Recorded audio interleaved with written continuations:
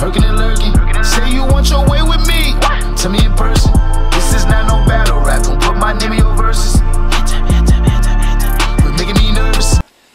Yeah, man. It's the homie Hood Legend back with another vlog. Here to talk about Danny Myers versus Hollow Da Don. Danny Myers versus Hollow Da Don is already locked in. I've been seeing Danny Myers talk about it. A lot of other media outlets has been talking about it.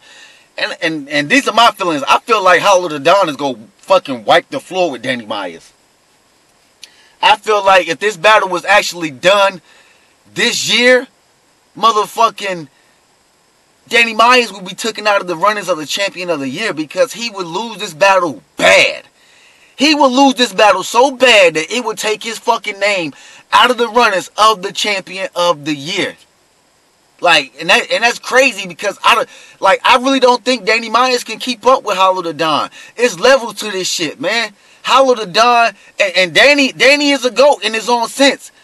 Danny has carried the West. You know what I'm saying? Danny carried the West for years before a lot of niggas stepped up to that plate and started coming out of the West. You know what I'm saying? Like, earlier in the beginning, you had KG the Poet, Danny Myers,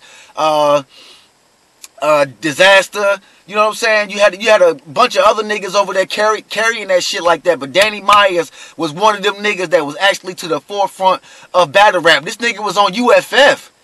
Have y'all niggas forgot he was on UFF? But I still don't think out of all those accolades that he's done and all of this shit that he's done for this year, he's got his name in the runnings of the champion of the year. I still don't think it's enough for him to battle Hollow Da Don. Hollow is on another level. I want to see Hollow and Mook. I don't want to see Hollow and Danny. Maybe later, but I want to see Hollow and Mook first.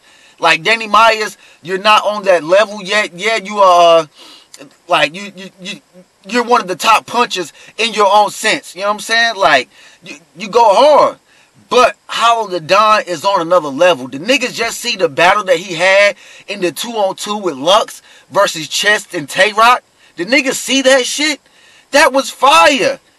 You know what I'm saying? And then for him to come off that performance and now he's battling Danny Myers. Like, I would rather see him battle Mook because that 2-on-2 performance was crazy.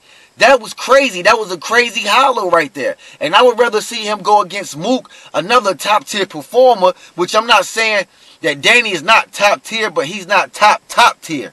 Like, you got the top tier niggas like Sue Surf, Charlie Clips, Hollow Da Don, Loaded Lux.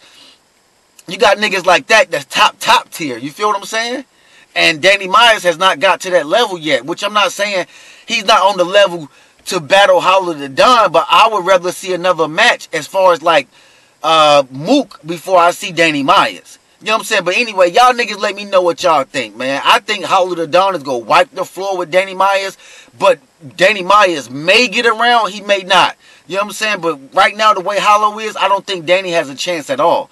But let me know what y'all niggas think down in the comments. But anyway, subscribe to the channel, man. It's your homie Hood Legend.